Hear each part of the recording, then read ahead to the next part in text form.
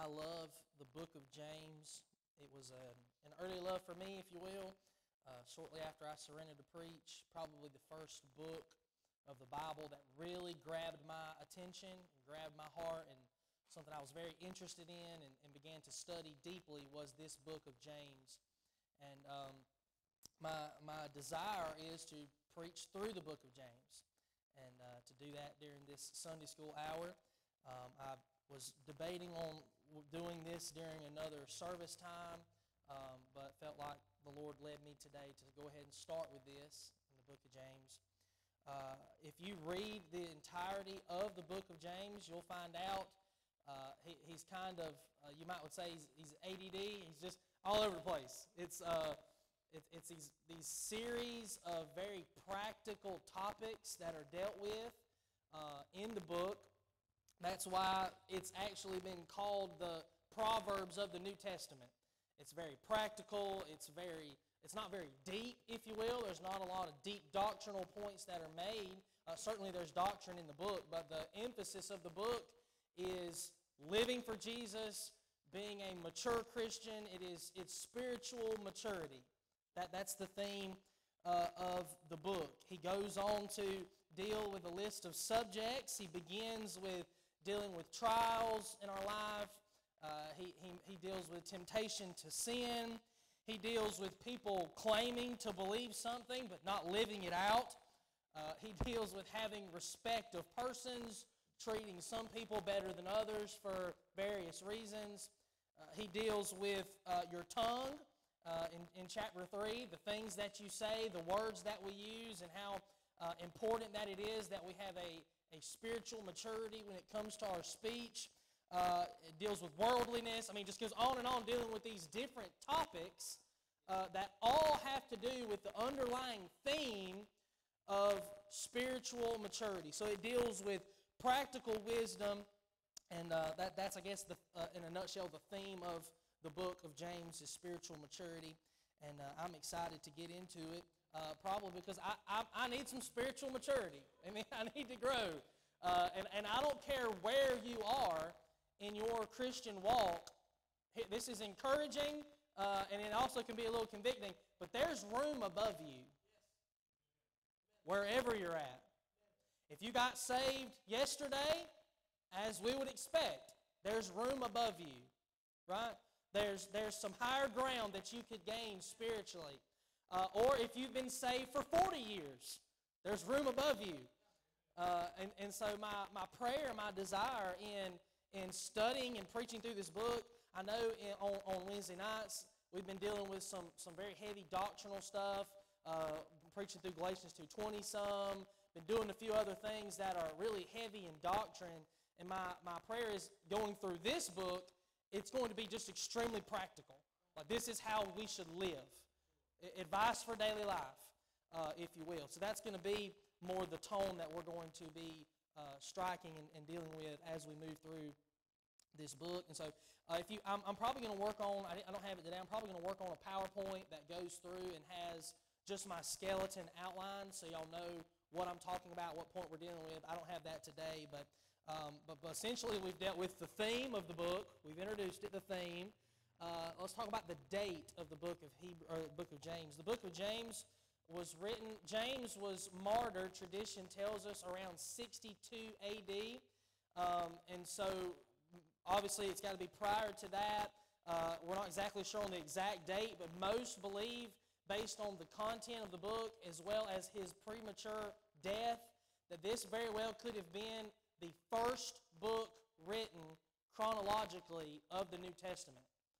And it's probably between this and 1 Thessalonians. But this is going to be one of the earliest books that were written, and that's why he doesn't dig deep into a lot of doctrinal points.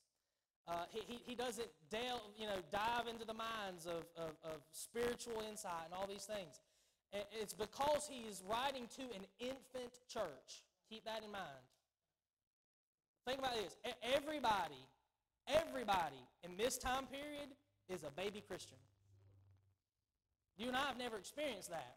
We came along, there were mature Christians in our life, There were immature Christians in our life. There was a spectrum, a range of spiritual maturity. But in a time like this, when the church is just now getting started, if you're saved, you're a baby Christian. The gospel hadn't been around as long. There's not been a lot of time for people to develop and grow. So what James is doing is he's writing to baby Christians, and because of that, he deals with elementary truths. And I think that's what we all should do, right? That's what we all should do. I have a 3-year-old daughter back there, Maddie. I'm not buying Maddie a big T-bone steak. She'll just look at it, right? She just look at it. There's nothing she can do with it. There's nothing she can do. And if she tried to digest that, she'd probably choke, right? If she tried to eat it. If I tried to force her to eat something that's above what she can handle, right? Well, that's how it is spiritually. That's how it is spiritually.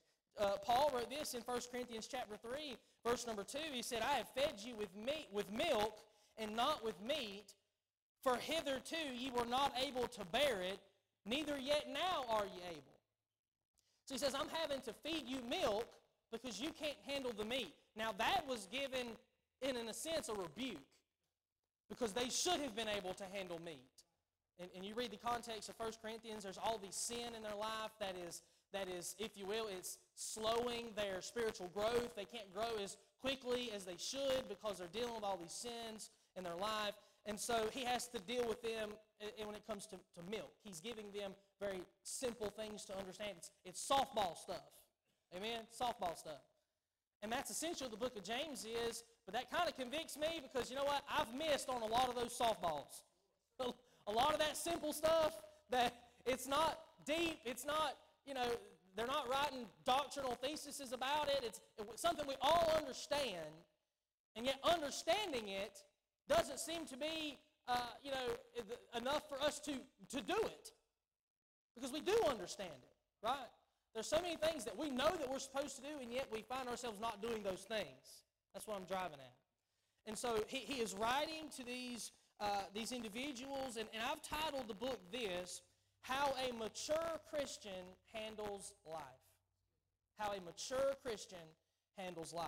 And we are going to see that as we move through this book. This book was written 2,000 years ago, needed 2,000 years ago, and it is desperately needed today. Amen? It's not outdated. And that lets me know that it's God's book. It's God's book. Only God could write a book 2,000 years ago, produce a book 2,000 years ago, and it's absolutely applicable and relevant to all of us today. We're going to talk about the author. Let's look in verse number 1. Verse number 1. So our first point here, dealing with the author. It's important when you're studying any epistle to know who it is that is writing this epistle, to have an understanding of the context.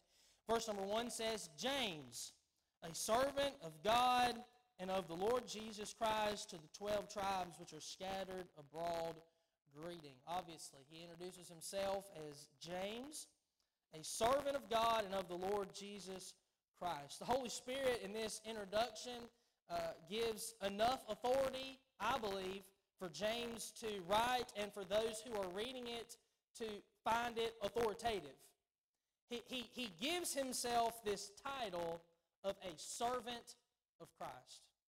Imagine you're writing a letter to a group of people that do not know you, and you are going to try to compel them in your introduction that what you have to say is worth being heard and obeyed. You would lead with your highest accolade, would you not? You would find the greatest title that could accurately describe you, and you would use that so that they would say, hey, this is somebody important. This is somebody that we need to listen to. This is someone with something to say. And he leads by calling himself, and not only does he lead with this, this is all he says. James, a servant of Jesus Christ. I am a servant. So he's a servant of Christ.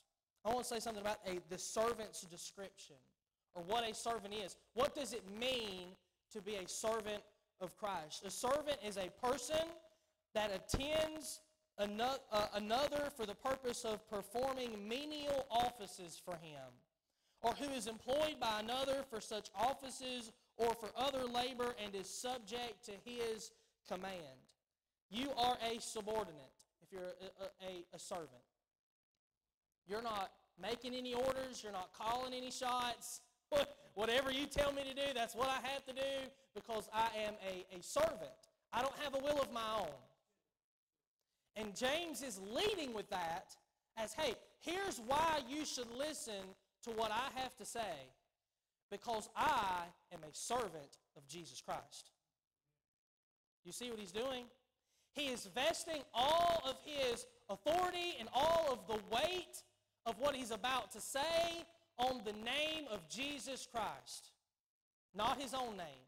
I think it'd be good for all of us to get a little bit of that, just a little dose of that. If we could somehow, bottle that up and sell that to where people would stop trying to promote themselves, stop trying to push themselves, and simply confess that they don't have a will of their own. They are obeying the will of Jesus Christ. They're a servant. And he is proud to announce that he is a servant. And now today, to be a servant is not a good thing. We think of it as a lowly thing. That's a lackluster title.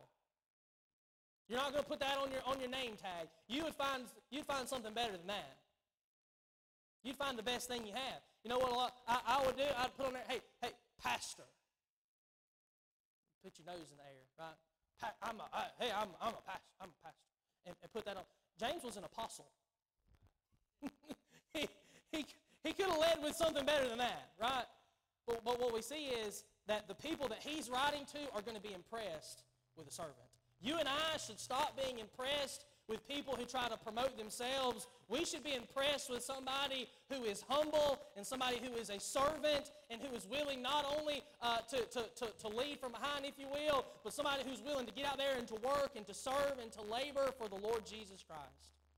Those are the kind of people who I believe deserve some respect and deserve some honor. And we see that all throughout the book of James. James is going to go on to say in chapter 4, turn to chapter 4. I think we're getting, in even just the first 2 words of this book, we see him as essentially an illustration of what he's going to say in James chapter 4 and verse number 6. James chapter 4 verse 6 says, "But he giveth more grace, wherefore he saith, God resisteth the proud, but giveth grace unto the humble." Look at verse number 10. He says, "Humble yourselves, therefore, in the sight of the Lord, and he shall lift you up." That's a good application that we can draw from this, right? That he's calling himself a servant. He goes on later to say, if you want to be elevated, you need to humble yourself. You need to let God raise you up, not try to manipulate situations, not try to position yourself well so that people think well of you. That's not what we're supposed to do. We're supposed to humble ourselves, confess ourselves a servant. God, we do your bidding, you command us, and we obey. And when you present yourself that way, that is how you gain respect. Now, maybe not in the eyes of this world, but for those that love God, those who are spiritual, those who are saved, you know that you respect people who are servants. And for somebody that's unwilling to roll their sleeves up, and they're unwilling to have any sweat on their brow, they're unwilling to put their hand to do something and to serve somebody else, you look at that person and you think, well, they just care about themselves. They're selfish. They're prideful. They're arrogant. And this is a wonderful truth, a wonderful application for a bunch of baby Christians and a bunch of grown-up Christians, if you will. I don't care how long you've been saved, you need that truth. And I don't care how long you've been saved, there's room above you when it comes to that truth. There's ground that we could gain when it comes to humility. So that is the servant's description. Let's look secondly at the servant's company. So James confesses himself a servant. Who else wears this name tag? That's what I want you to think about. Okay, in what company is James if James is a servant of Christ? I'm not going to make you turn to these passages of Scripture, but if you want to write down these notes, I'm going to list off just a few people who bear the same title as James does. So by that, we're going to be able to rank, order, if you will, what does it mean to be a servant of Christ?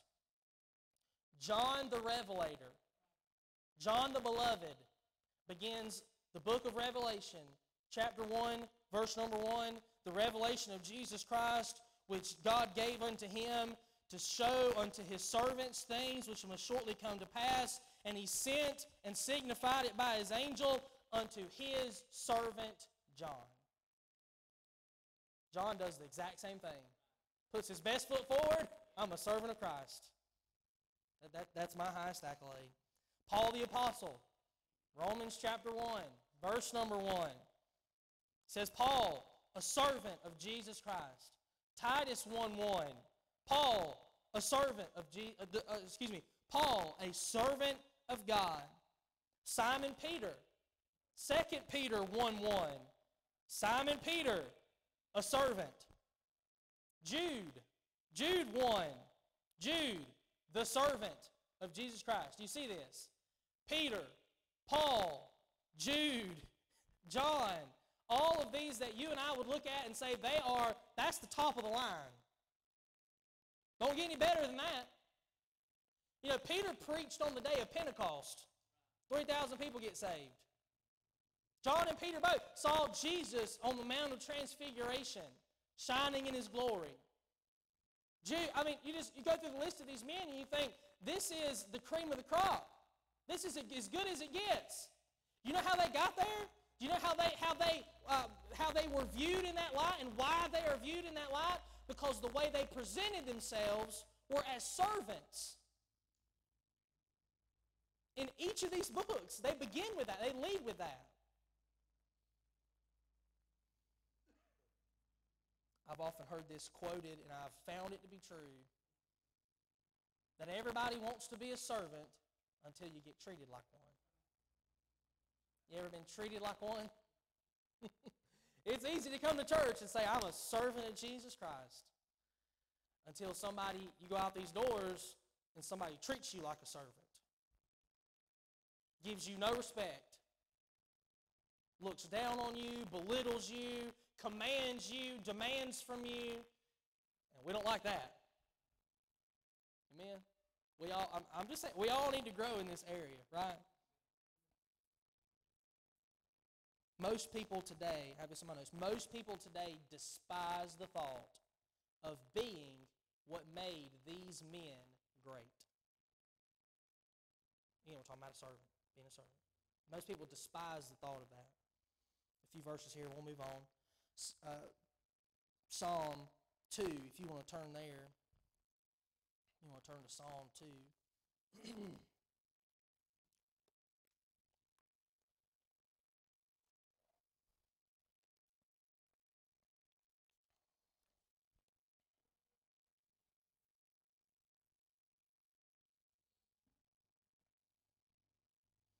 Just want to look at a couple of verses here. Then what we may do is we may spend some time praying. Psalm 2, verse number 11. We get instruction often from the Psalms as in how to serve the Lord, how to be a servant. And we find a motivation of service in this verse. Psalm 2, verse number 11, he says, serve the Lord with fear and rejoice with trembling. You serve the Lord with fear. Fear of what? The Lord. It's fearing the Lord. And again, I told y'all that this book of James is often called the Proverbs of the New Testament, and we could spend all day in the book of Proverbs when it comes to this idea and this concept of fearing God, having a fear of the Lord. And I tell you what, if there's anything that is lacking in the church of today, it is the fear of the Lord. Actually fearing God. And that whole concept, people have tried to sweep that under the rug to make it mean something else. Say, fear God, well that doesn't mean to be afraid of Him. that just means to have a reverence for Him. That's what some people say. I don't believe that. I think it does. You should have a reverence for Him, and that could certainly be an application or something you draw out of that. But God is to be feared. Amen? He's to be feared. To be afraid of. Just like when we always draw these illustrations of our fathers, God, I believe, gives us earthly fathers to be an example to us as to how we should relate to and think about our Heavenly Father. And I'll tell you right now, I was afraid of my dad. There was fear.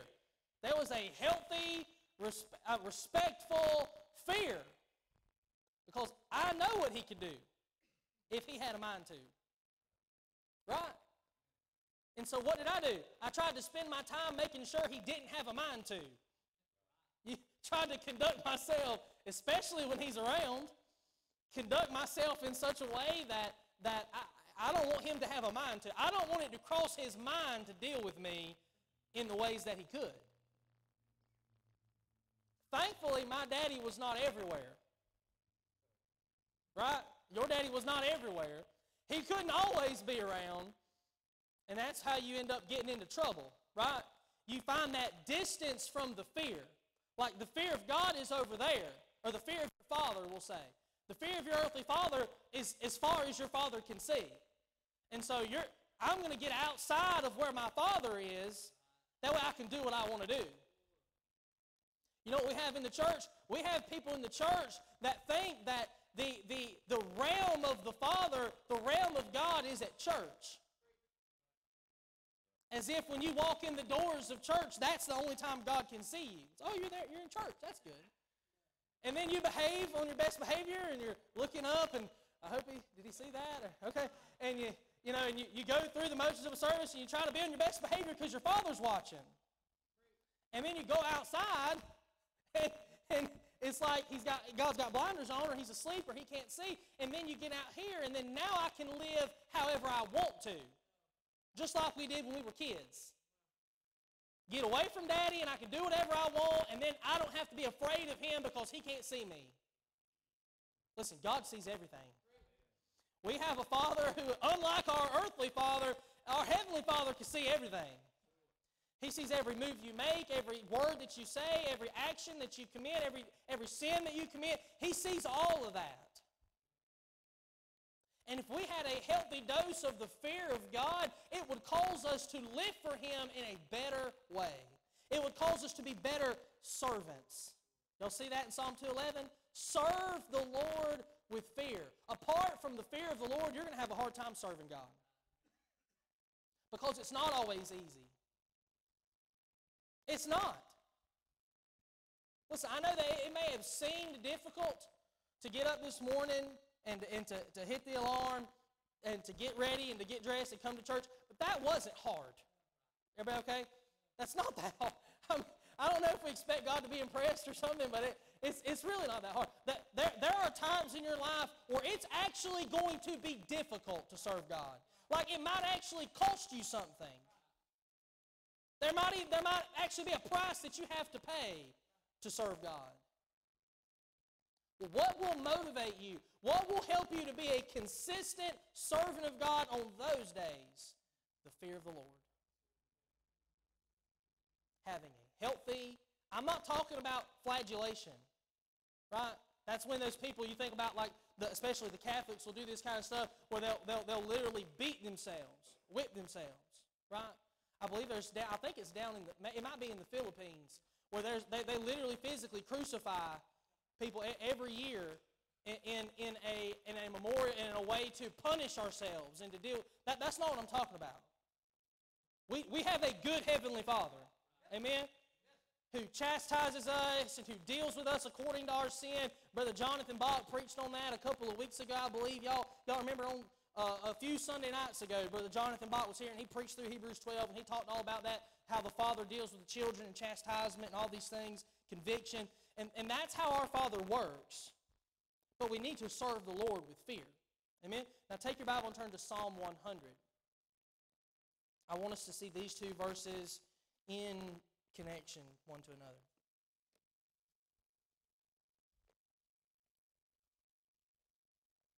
We're dealing with James, a servant of God.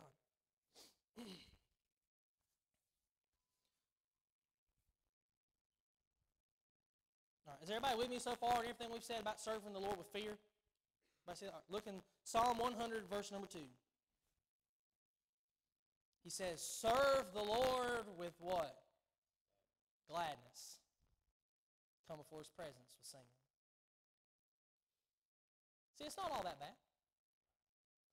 So, serving God is not strictly about fear. It is about fear. It's about the fear of the Lord. But that's not all that we have to. We shouldn't serve the Lord with a frown on our face, afraid that He's going to reach out over the banisters of heaven and squish you like a bug.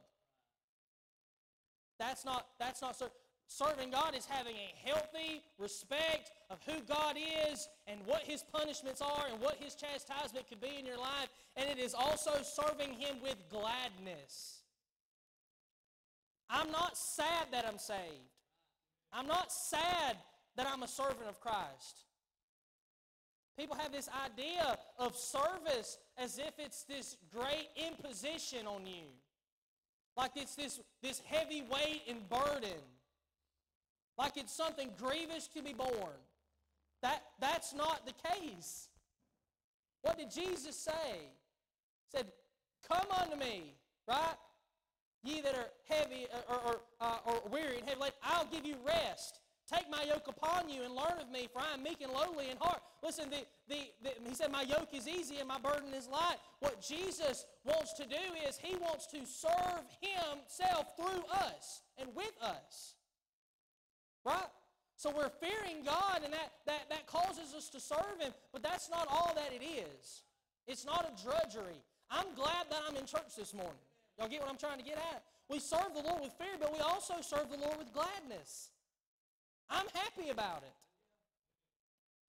I'm happy about it, and I'm not going to apologize for being happy about it. There's this, I don't even know what it is. There's this group or there's this mentality in some of our churches that, well, if your church, if your people shout and your people say amen, that's Baptist-costal and that's some kind of craziness, and well, I'm not for that. Listen, I don't want to be a part of a dead, dry church. I don't want to be a dead, dry Christian. I want to serve the Lord with gladness.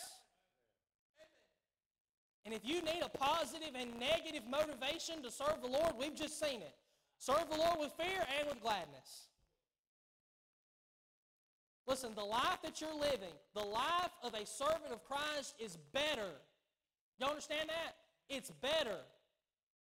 And I think the difficulty of a lot of people, especially a lot of church people who were saved young, is that they didn't go out and maybe sow their wild oats or whatever, or they didn't spend a bunch of years serving sin in the same way that somebody else has. And then maybe they don't have anything to compare it to. That's why it's probably good for some folks who got maybe saved later in life, maybe to share that testimony. Let some people know, look, the world may look fun, but I tried it and it's not. It's miserable. It destroys your life. It robs you of all joy. There's no true gladness in it. You're only going to find gladness serving God, serving the Lord with gladness, not serving yourself. But what the world tells you is that serving yourself is how you find gladness. That's how you get there. You serve yourself. Your own passions, your own lusts of your flesh. It's just all about, pleasing yourself. And there's a whole lot of that going on. And that is a sickness of sin. That is the blindness of Satan. And that is a veil that is on the eyes of every person that's lost. Is that I'll find happiness, I'll find joy, I'll find gladness in doing whatever I want to do and in serving myself. When in reality, and maybe it sounds counterintuitive, but gladness is not found in doing what you want to do, but it's in doing what Christ wants you to do. It's submitting your will to Him. Amen? And that is ultimately how we can find gladness in serving the Lord. And I want to deal with one more verse. Turn to Colossians chapter 3. We'll be done.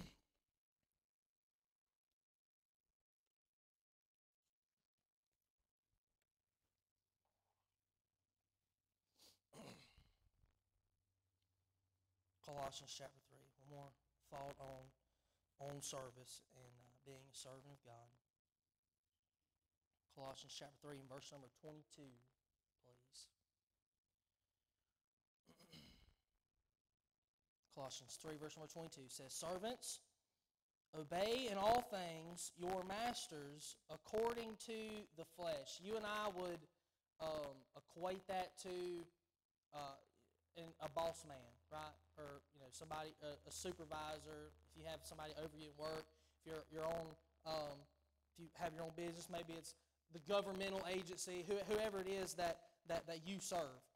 Servants, obey in all things your masters according to the flesh, not with eye service as men pleasers, but in singleness of heart, fearing God. Y'all see that again? We see that common thread, fearing God and serving God.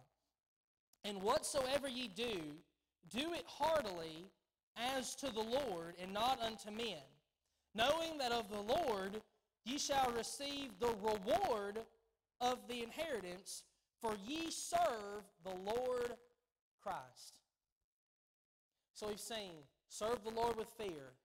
We've seen, serve the Lord with gladness. And in this verse, we have a wonderful illustration of the fact that we're not serving God for naught. There is a reward for serving God. There's a benefit. There's something you get in return. There's compensation for it. And I'm looking forward to that day when I get to see the rewards. Listen, you're going to receive rewards. Each of us are going to stand before the judgment seat of Christ, as the Bible calls it. And the Bible says that your works are going to be tried by fire, whether it's either going to be found wood, hay, and stubble, it'll be found gold, silver, and precious stones. Listen, I'm going to have some wood, hay, and stubble there. I will have some wood, hay, and stubble. Hope to have some gold, silver, and precious stones too. There's probably things that we've done for the wrong reasons in the name of serving God. I'm sure we've all done that, right? That there are things that we had ulterior motives, we had our own ends that we were attempting to accomplish and things that we've done. But what this verse is saying is that we serve the Lord through serving other men.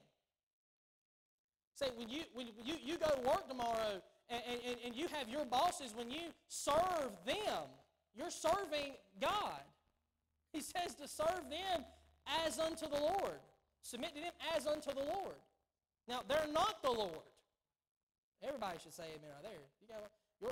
Listen, everybody I've worked for is not the Lord. They're not God. Most of them weren't even godly. Weren't even God-like. Weren't God-light. There was just nothing even close to God. Far on the other end. But even then, you're serving Christ. And that's the mentality that we should take out of these doors when we leave. In everything that we do, we're serving Christ. We're doing it for God. And that's why he says that whatsoever ye do it heartily as unto the Lord and not unto men, knowing that of the Lord ye shall receive the reward of the inheritance, for you serve the Lord Christ. Listen, I'm glad that I'm serving Christ. I'm glad to be a servant of Christ. And again, I think it speaks volumes to James as an individual, that's the title he decided to ascribe to himself. And I think we'd all do well to walk out of here proudly proclaiming that we're servants of Christ. Amen.